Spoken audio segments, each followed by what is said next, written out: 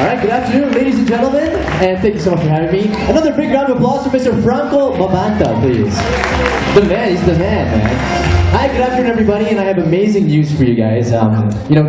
Usually these switches and everything are a tad awkward, but I have great news. I come bearing gifts. You guys like that? You happy about that? Yeah, awesome. Of course, from our friends from Timex. Now, if you guys want to get a chance to win some prizes from our official timekeeper, Timex, in order to win, all you have to do is pay attention to this video. Roll the video, please. Alright, let's give it up one more time for Tippy and Anthony Go, also known as Tipsy and Pongo, the Googly Gooies. And I have to say, if you guys could get a recording of that and just watch it over and over again, this would really, really help your blog. And one thing I'm sure you guys noticed this as well, is that they really, really drove home the point of passion in your work. You really have to make sure that every single frame you put your heart out into it, correct? And you connect to all of your followers at a more human level. It's amazing stuff. Now, we've all heard about how we can attract and make advertising effective in social media by coming up with a compelling social media proposal. But now we have the tools and ideas on how to do this. The next challenge is how to stand out in this vast jungle, okay, of blogs and websites online. And also, basically, how to get more traffic. Everybody wants more traffic, right, for their sites. Not on EDSA, that sucks.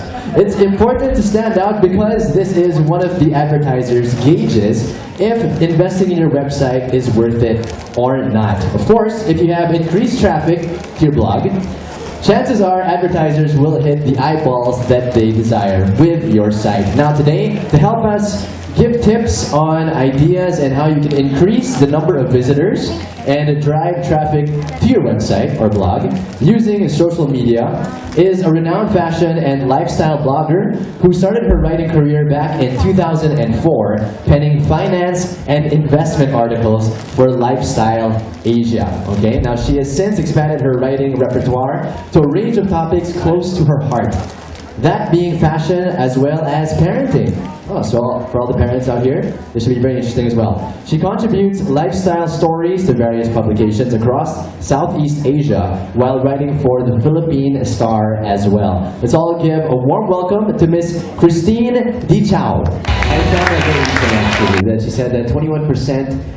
You get 21% higher views on your Twitter if you're under 100 characters. Okay? So we thought that 160, 140 was already, really, really cut down.